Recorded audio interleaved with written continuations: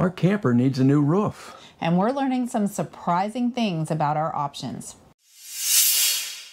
Welcome to the channel. I'm Liz. And I'm Paul, and these are exciting times to push past fear, build confidence, and live amazing.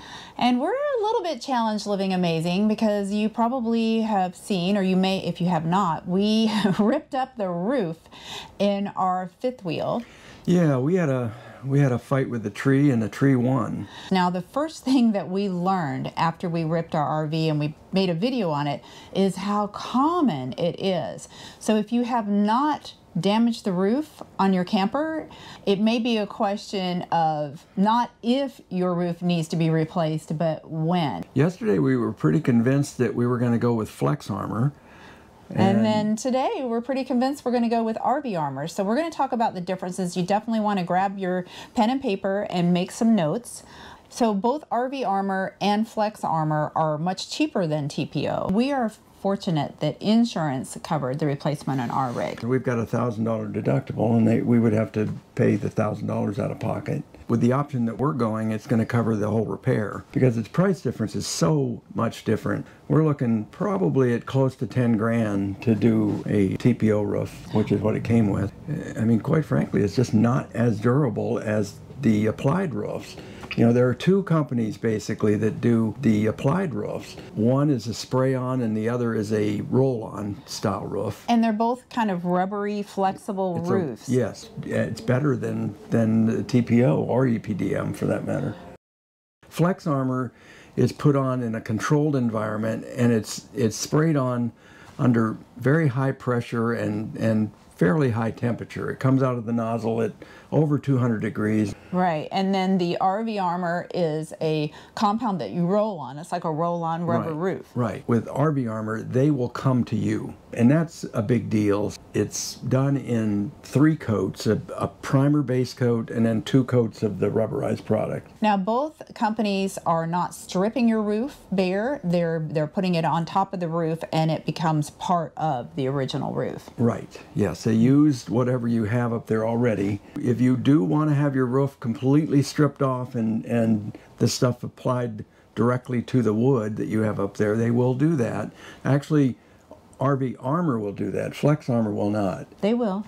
They said they will. It's going to cost more. Oh, and they don't recommend it. Both companies are not wanting to do that because that's what we first talked about. We said, well, let's just strip everything, start clean. We don't want that TPO because, you know, what if the TPO fails or whatever? But both of them don't recommend it because what happens is their product bonds to the TPO and it makes a new surface. So you no longer have to worry about the TPO, and that's how they can do a lifetime guarantee on that. Right. Both products come with lifetime of the coach warranty, and it's transferable as many times as the coach changes hands. And that's important because, as you know, if you are an RVer, the roofs are a potential area for problems. And anytime that anyone's shopping for an older RV, the roof gets a lot of inspection. And to be able to sell something over and over again that has this lifetime warranty, that's huge. It's big. Yeah, it is big. And you don't have to go up on the roof and reseal every year like you do with the TPO or EPDM roof. So both of them want to patch or rip on the side. And what FlexArmor wants to do is take metal and put metal down as a base. RV Armor is going to take fabric. They're going to take some polyester 2-ply fabric and put that over it. Yeah, they lay down a brush-on product. They stick the polyester product to that, and then they put more primer on top of that. All right, so weight is a factor because you don't really want to add a lot of weight. If you're in the RV world, you know that you have limits as to how much you can put in your rig. So how much does the roof weigh? How much does this add? The FlexArmor adds a ½ pound per square foot. For our rig, we're looking at about another 150 pounds. Right, and then the RV Armor, he said it would add how much? About 100 pounds.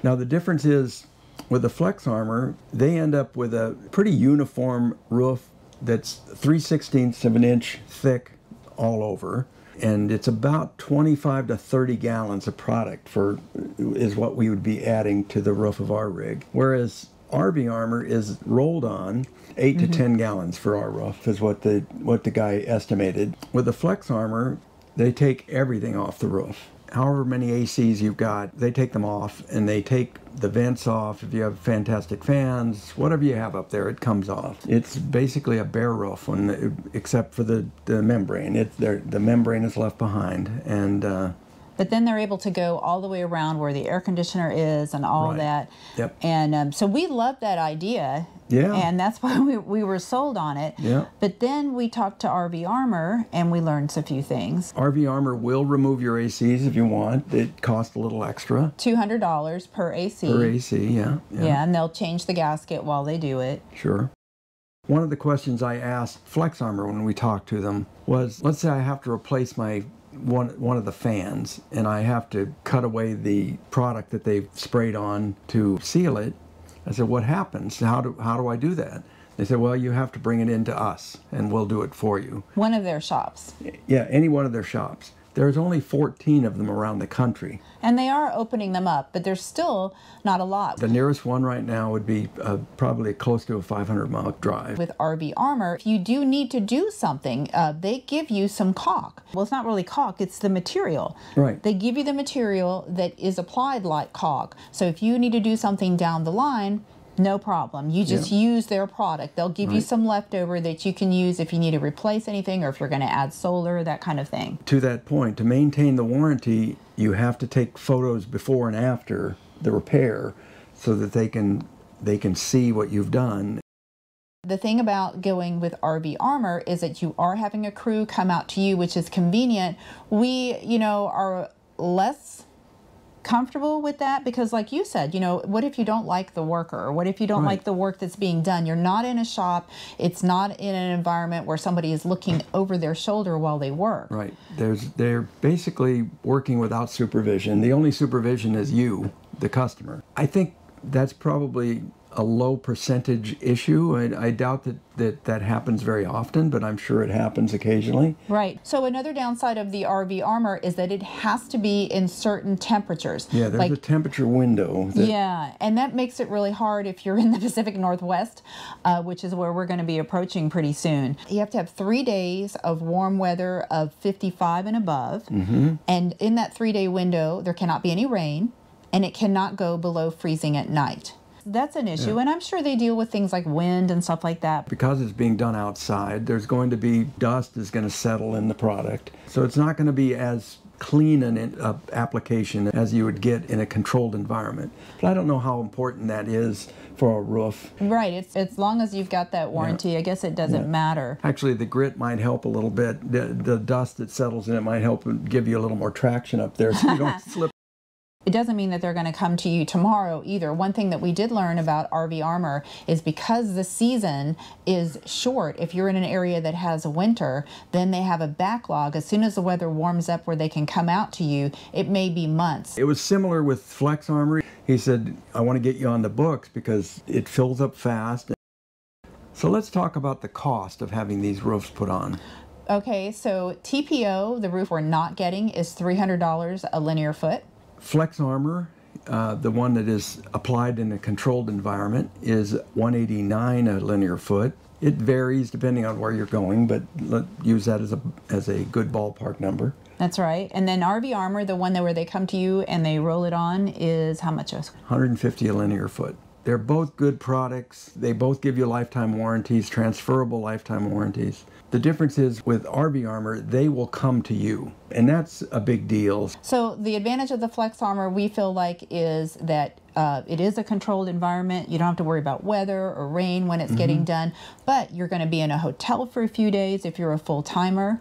If something happens and you have to have it repaired, you might have to drive hundreds of miles to get it fixed. Right. And that could happen. I mean, you know, we have a 2020 rig, but that doesn't mean that a tree branch couldn't, break one of our roof vents or something like that. Right, yeah. If you live near a FlexArmor location and you're not full-time, then FlexArmor would be a great choice for you. You're not worried about being in a hotel. You've got one right there if you ever need anything, to add anything. Yep. But as full-timers, RV Armor is the one because we feel like it's the one. Today we do. Because of our lifestyle, yeah. Yeah. The fact that they're going to come to us and the fact that we can make changes is big. Yeah. The FlexArmor fellow that we were talking to, John Fisher, is opening up a new facility in Prescott, Arizona. If you're in that area and you want to look into FlexArmor, give him a call. And same thing with RV Armor.